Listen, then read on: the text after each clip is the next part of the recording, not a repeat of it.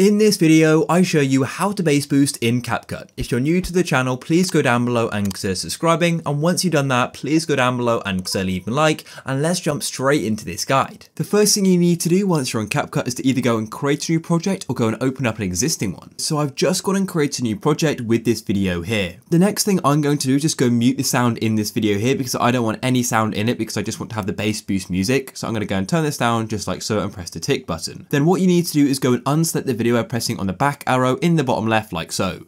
Now what we need to do is go and add the song which you want to go and bass boost. So go and tap add audio or just audio in the bottom of CapCut just like so.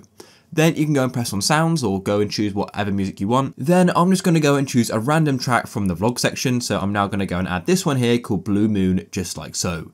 So as you can see, we've now added it. Now the next thing you need to do is go and decide which section of song you want to go and bass boost and just have in your video. So in this case, I'm just going to go and get a section from the middle like so.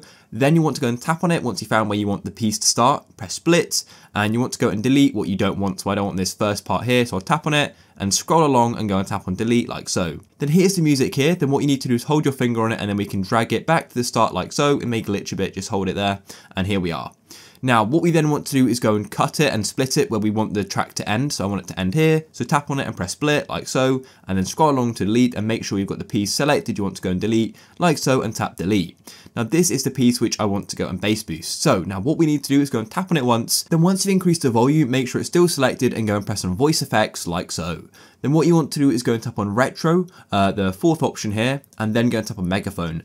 Or you can just scroll along like so and you can get through all of the effects. I'm going to use this megaphone one, so I'll tap on it and then make sure the strength is on full and then go and tap on the tick in the bottom right like so. And then after you've applied the effect, then what you want to do is make sure the track is still selected like so and scroll along right to the end until you go and see the option for copy, then go and press on copy like so, and it's then going to go and duplicate it. And then what you want to do is hold your finger on it again and then drag it down and then along like so. So we're sort of stacking these up. And then what I'm going to do is do it one more time. So I'm now going to go and press on copy once again, and it's going to go and duplicate it again. And we want to go and put that as the third audio track down here, and we'll now move it along like so, and there we go, and make sure they all start at the same time.